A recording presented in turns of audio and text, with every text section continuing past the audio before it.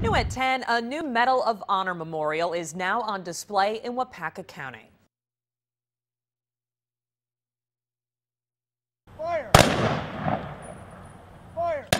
Hundreds of people came out today to the King Veterans Home to celebrate the new memorial bearing the names of 62 Wisconsin medal recipients. Members of the Packers were also there to donate $5,000 to help build that memorial.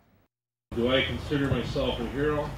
Not really, but I'm extremely honored and flattered to stand in front of you and be recognized. The sacrifice that all of you have given, your families have given to give us the freedom that we have, that we still have to this day, we can't thank you enough.